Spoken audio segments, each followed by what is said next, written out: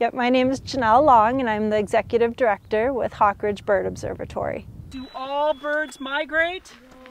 The mission of Hawk Ridge is to protect birds of prey and other migratory birds in the western Lake Superior region for research, education, and stewardship. Part of our education program is that we're wanting to reach out to all those different groups of people of all ages and really share with them what we enjoy so much up here, which is watching all of the birds during the fall migration.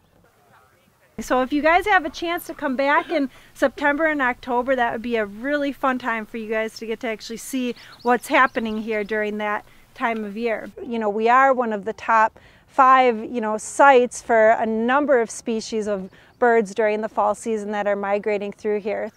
Our average has been about 82,000 raptors that we're counting from August 15th through the end of November. A lot of it has to do with the topography here, having the lake, it creates kind of that natural migratory corridor for the birds to come down.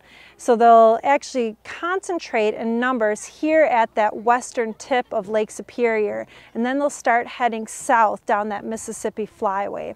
So you're going to all follow me. I'm going to walk first, and you're going to stay behind me, and we're going to go quietly and softly. We love to, meet new people and encourage more people to come up and check it out. It's just a phenomenal thing to witness as far as, something that's happening right here and in our own backyards here in Duluth.